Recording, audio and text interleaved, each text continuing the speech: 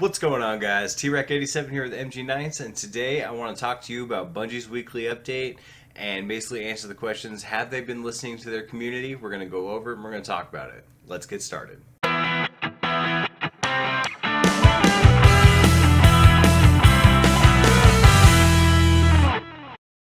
In Bungie's weekly update, they had canceled their live stream this week of Curse of Osiris because of such the outcry and the outrage from the community. Not only over the fact that everyone's just getting tired of them just like not saying anything and not listening to the community about how we want the game to work, but also with the XP bar fiasco. I'm sure you already heard about that. I kind of glossed over in a couple of my videos. So I won't get into that part today, but what I did want to get into is Bungie's response and what they actually had to say to us, and basically we're going to talk about, have they been listening to the community? The big things from the community, from what I've heard, on the PvE side, it has been purely, what is the end game grind? You get to the end game.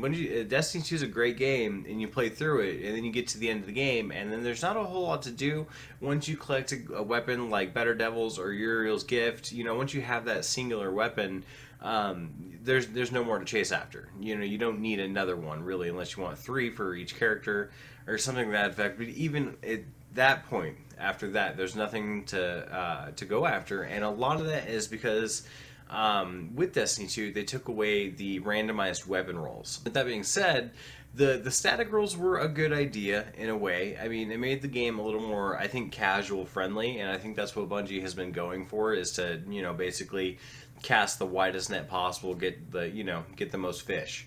But in doing so, they are starting to alienate their experienced player base. People who played Destiny 1 who did not mind. It may not have been the greatest grind in the world to have to try and grind, for like Grasp of Malak 5,500 times to get that God roll. But at least it gave us an objective to shoot for. And that's, I think, what a lot of people, their feeling is you get to the end game, and there's no finish line. There's nothing to go towards. There's nothing to strive towards. And so that's been, for PvE, that has been, I think, the biggest thing that they want to see addressed is the weapons and what are we going for. I have my own laundry list of complaints that I probably won't bring up a whole lot, but a lot of them fall in line with the communities. Others are just like my own personal preferences, I guess. So on the PvP side of things, though, the community has been clamoring forever about not only like ranked play. Has been a big one, which I think everyone would love to see some sort of ranking system, a la Overwatch or something to that effect, or the old Halo games. Something that would rank you globally, a separate playlist that, you could play to be ranked and see how you do, at that point. And so I think that that's something that everybody's been very excited about.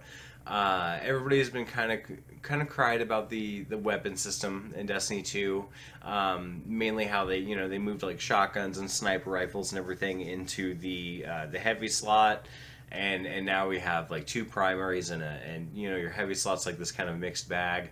And so that's something the community wants to go back to, having like a primary, a secondary, and a heavy. I don't know that that's ever going to happen, but that's been a huge focus other than rank play. I always see everyone saying we want 6v6 back. I would love to have 6v6 back personally. It brings a little more chaos to the maps, I think, and I think that it adds more fun to the multiplayer side of things. Oh, people have also been wanting private matches in custom games, I guess I would say, and so that's been another one. And these are maybe not an all-encompassing list of community gripes. Obviously, I do not speak for the entire community of Destiny, but these are the main things that I've noticed that everybody seems to want, that is just a main encompassing thing. And so basically, I just want, like I said, I want to go through this weekly update. We're going to kind of read through it a little bit and see what Bungie has to say. Are they going to be able to fix Destiny 2? Or, is this game, basically dead at this point? Is everybody's going to leave and find something else to play? I will not bore everyone with the Luke Smith intro. It's just like saying like, hey, we hear you, blah blah blah. So the first thing they want to talk about is, and some of these updates will launch with Curse of Osiris, and some of these will launch on December 12th, the week after Curse of Osiris launches. So I want to make that clear that this isn't all going to be in effect that very first week. But the first thing they want to talk about is the new tier of weapons, which are called Masterworks, which will feature stat trackers, random rerollable stat bonuses, unique item tooltips, and item detail screens. So let me actually go down and show you guys really quickly what a Masterwork weapon does. So this gives you, more reload speed and gives you 10 damage to your weapon. And I think this is not what everybody was hoping for, honestly. It does sound like a neat idea. I was kind of excited about it initially until I started looking at it, and somebody in the Destiny community forums posted this, and I read it last night actually, and it was a beautiful post because it was worded perfectly. And the guy called Destiny a paper tiger, is basically with all these stat bonuses and all that, and it's basically it's something that with these the stat systems that Destiny has. It's all for show and for flash, and it doesn't actually mean anything really as far as the PvE side of things goes. Because the thing about Destiny, and I know a lot of you, anybody that plays this game knows, is that a level 1 drag can be just as dangerous as a level 20 drag, light level 260 drag, whatever. To a point where, if they're under leveled from you, if you're like light 270 and they're 260 or down below, they all do kind of the same amount of damage to you. They're all just as lethal, but by God, if they're a higher light level than you, watch out. And so that's something that Destiny, and this is something I've always known deep down, with Destiny, is that it wasn't so much the stat bonuses were having more range, impact, any of that, blah, blah, blah, or more power, to a degree. Once you surpass the enemy's power level, it doesn't really seem to matter. I always knew that was kind of a fluff thing. It didn't really matter. It did matter more for the PvP side of things, where obviously if you had the right set of perks on a weapon, you could get a god roll weapon and you could be very effective in the Crucible. So, and also they used to have, for any of you that may have not played Destiny 1, which I doubt as many people, but they used to have light levels matter in the Crucible. So if I was light level 350 and somebody was light level 300, odds are I was going to win that engagement. And some people, I think, thought that was unfair, and Bungie didn't want that to turn off newer players, I guess, probably saying hey, this guy's more powerful than me, why can't I beat him? But let me tell you, coming from a guy that used to love to Iron Banner, that was my thing in the Crucible. I didn't really care for Crucible, but when Iron Banner came around, I was rare and ready to go. And it was a lot of fun when somebody was higher up a light level than me, and I won an encounter with him. If he was light level 400 and I was 390, it's a good feeling to take down somebody that's 10 light levels ahead of you, and you still won. So it did add an element of challenge to the Crucible, and it was a lot of fun. But as far as these stats goes, they don't matter, really. As far as whether I'm fighting, if I'm light level 350, it doesn't matter if I gain 10 more light levels. I'm level 360 and the drag is 340, or he's 310, or he's 300, or anything like that. If they're below you, it doesn't matter. But if they're higher than you, it does matter. But there's no real sense of in a traditional RPG, if you're level 1, you're gonna suck and you're gonna have a hard time. You're gonna be evenly balanced with the level 1 enemy. But when you hit level 99, you should wipe the floor with all these people, and so that's something that has always not been a thing in Destiny, and it's a very broken mechanic in my opinion. I think if you find a level 1 drag, you should be able to knock his socks off, personally. So again, sorry, I know this is kind of a rant, but this is a cool idea. I will give them that. It is a cool idea. I like the idea of having a Masterwork Uriel's Gift, but it's not what the community wanted. Again, this is the whole thing, is Bungie's we hear you, we're listening, but guess what?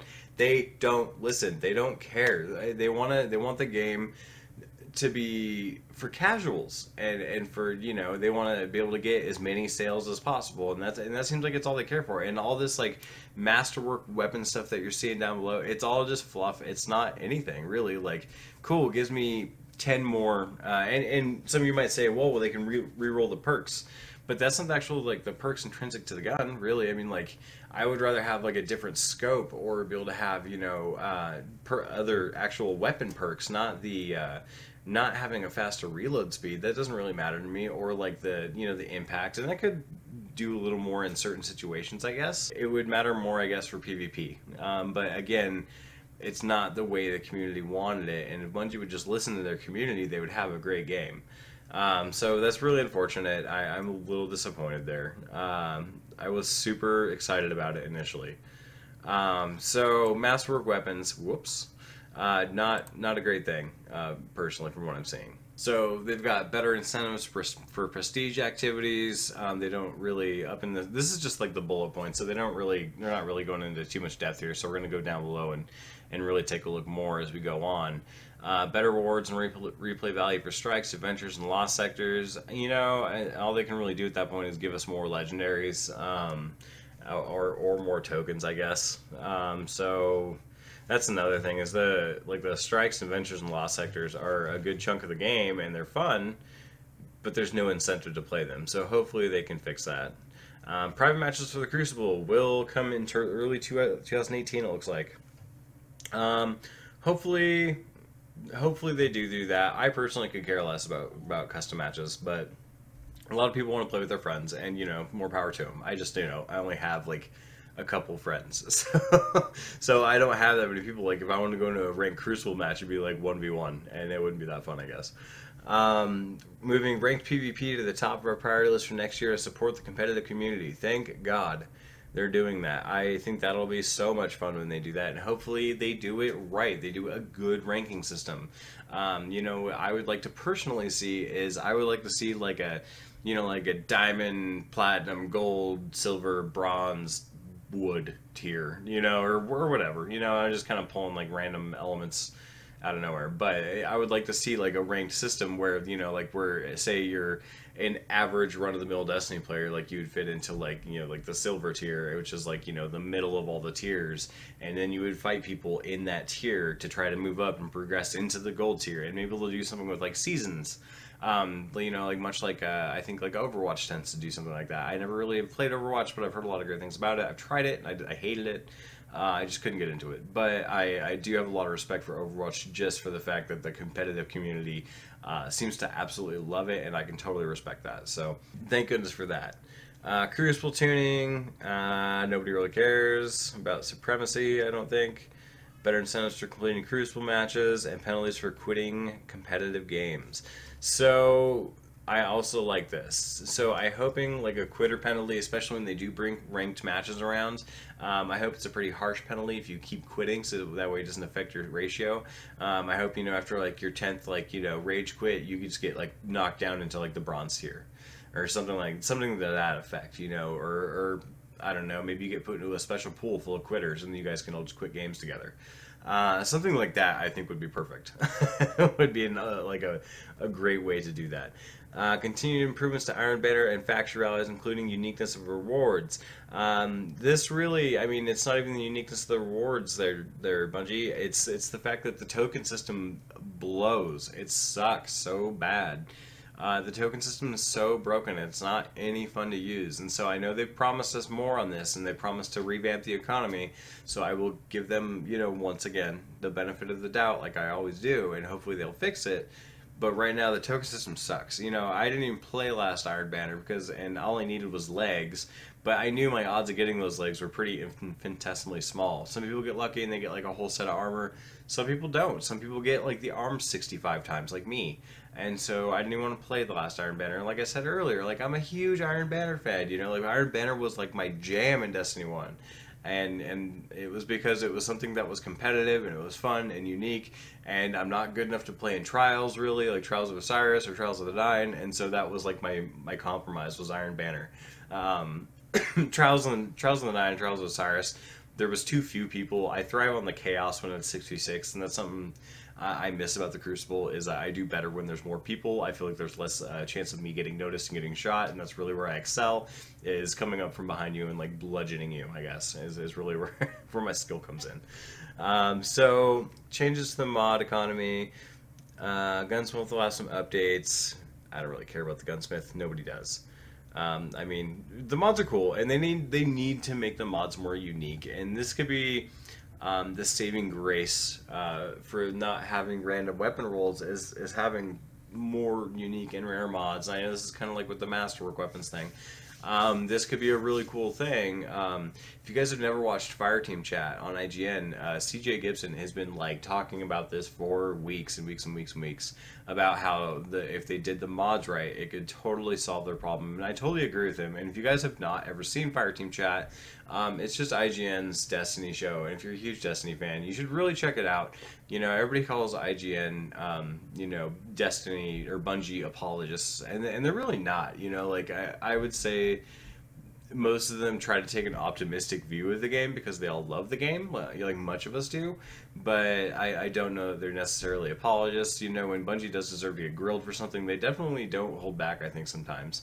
You know, whereas I think out of the group, Fran, who is my personal favorite, is probably least likely to say anything negative, and I just think it's his personality more than anything. I think I watched the guy on Twitch, and I think he just generally is not a negative person, and he doesn't like to speak ill of things in general. And so he gets flack for that a lot. But like I said, you guys should check out Fireteam Chat on IGN if you've never seen it.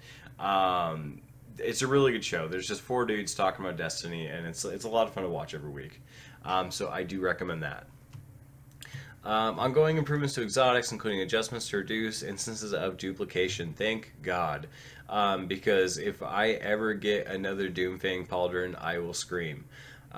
So that is just something they need to fix, you know, and that's something that where now, though, the problem is going to be if I don't get duplicate exotics, I'm going to get my exotics, and I'm going to max out all my exotics.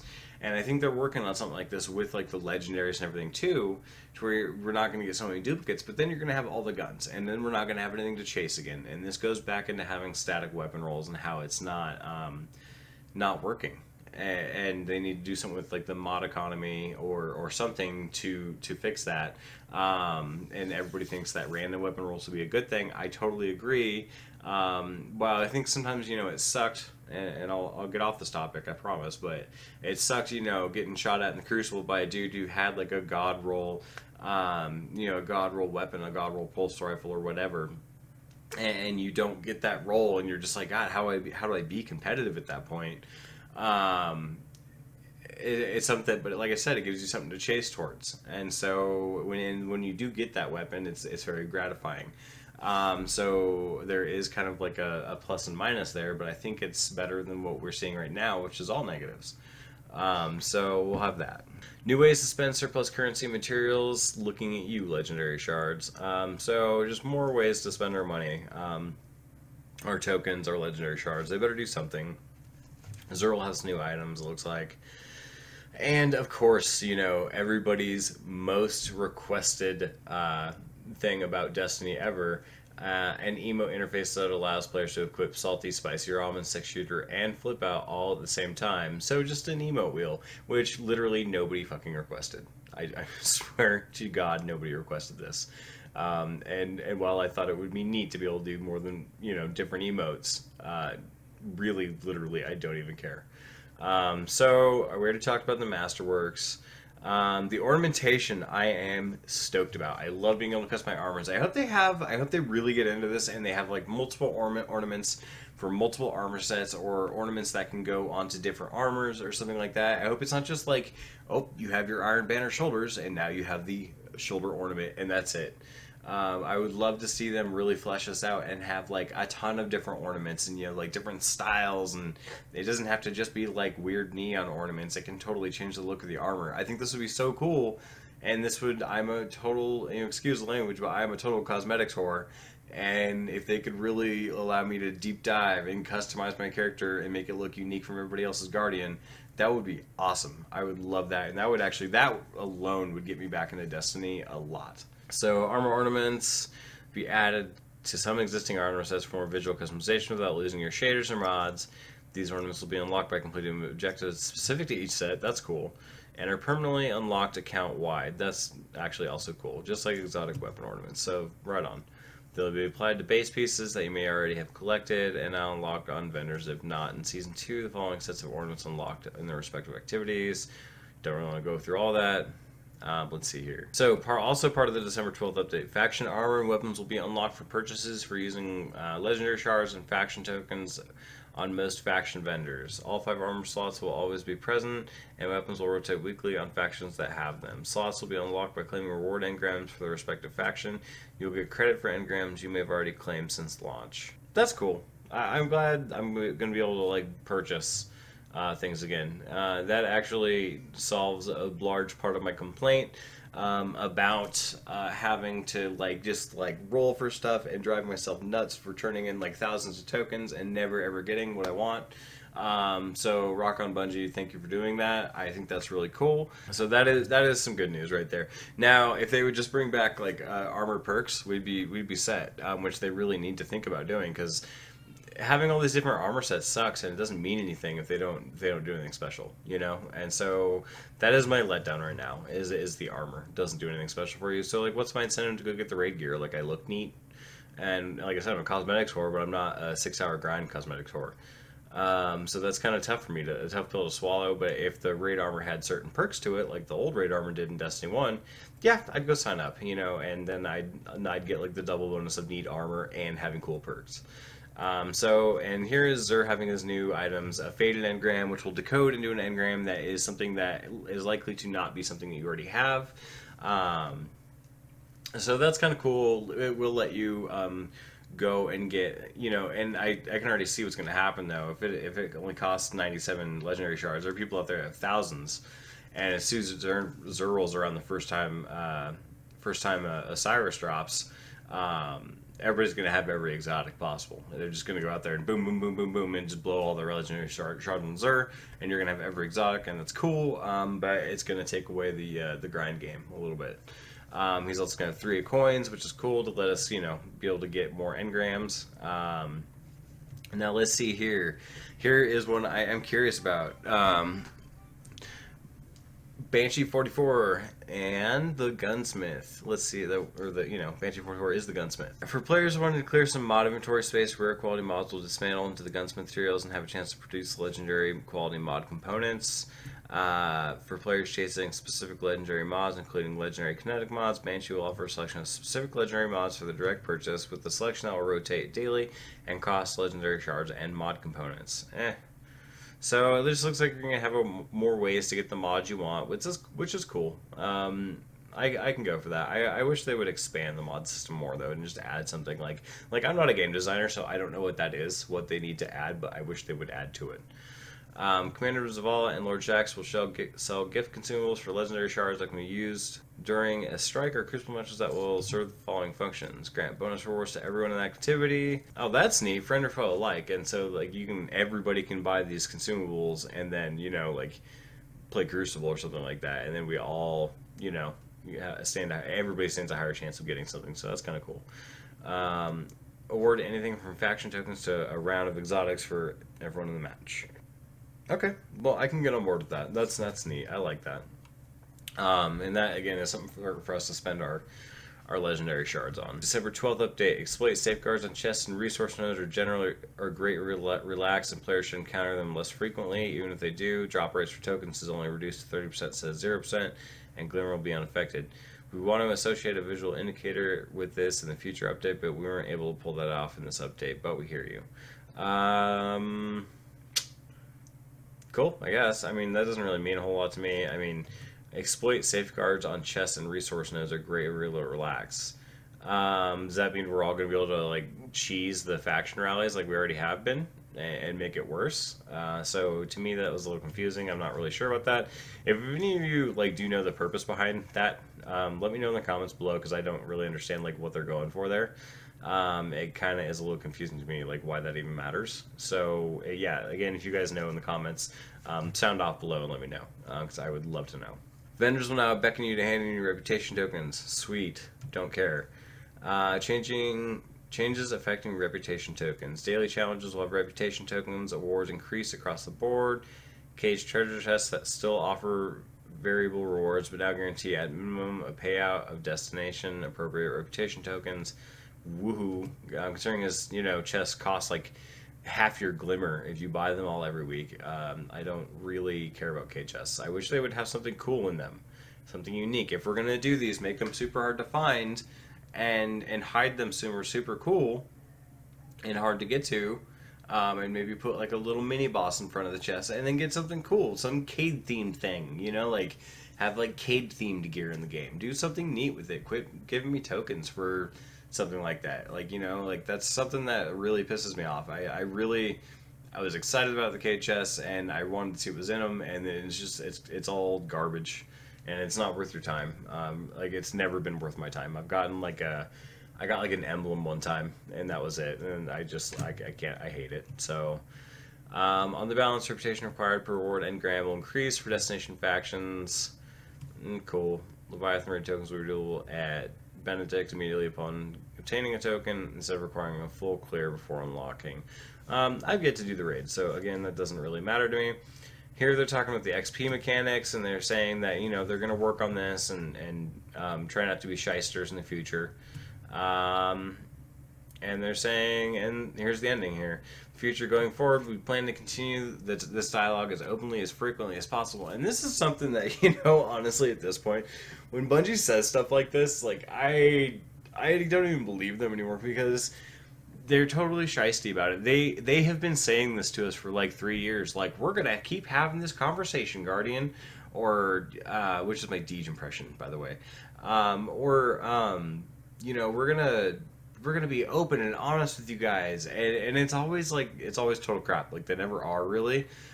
This is stuff that, you know, it's a week away, and they're showing us this because they've got it all nailed down. And, you know, Bungie would come to the community and say, like, hey, community, this is what we want to do. What do you guys think? And this is, you know, not going to be soon. This is going to be a year down the road. This is like our ultimate end game, what we want to do to the game, or 6 months down the road. And then what they need to do at that point is start playtest servers. And you don't necessarily need to launch the expansion content early or anything like that, but have like a test server with like a set environment. Just make a small-ish environment that players can go and test these mechanics, and, you know, and just have it like be like a tiny chunk of the Destiny world, but in a controlled test environment, and then people can like sign up to playtesting, because you guys don't really know how this thing is going to go when you've only got like 1,000 people playtesting. You need to have, like, you know, hundreds of thousands. And so if Bungie would just make public test servers and maybe make them like isolated test servers of the game where they're not like giving away content, you know, I can understand why they don't want to, because they don't want everybody to experience like the expansion before it's out, but give us a chance to try it and give you candid feedback, and then we would actually be a community, as you always say, and then this would be fixed. You know, and so it's just one of those things that it pisses me off about Bungie. They say they try, and then, you know, they just don't do a good job with it, and they're not open and honest with us, like they say they're going to be. So it is very frustrating, and I can understand everybody's frustration with that.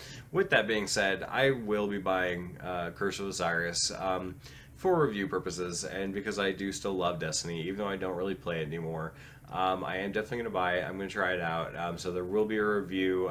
The day it comes out, I have the day off. And so I imagine I will likely just be playing it like crazy, just trying to explore all the mechanics of the game and seeing what I think of it. So look forward to that, you guys. And with that being said, I don't think I've taken a breath this entire video. Thank you so much, guys, for watching, and I really appreciate your time. If you guys did like the video, go ahead and drop a like down below, and if you guys have anything to say about as far as like Bungie's weekly update or anything like that, leave a comment below, because I definitely like to continue this conversation as far as Destiny goes. It's one of my favorite games.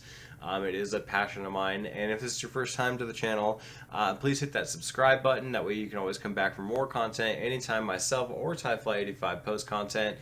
He tends to do movie news and reviews and stuff like that, and I tend to talk about video games, just so you're aware. But you hit that subscribe button, little bell notification on, and you'll get notified whenever we do post something new. So that's it for today, guys. Thank you so much for watching. I know this was a long video, but I do appreciate you watching, and I will see you again soon.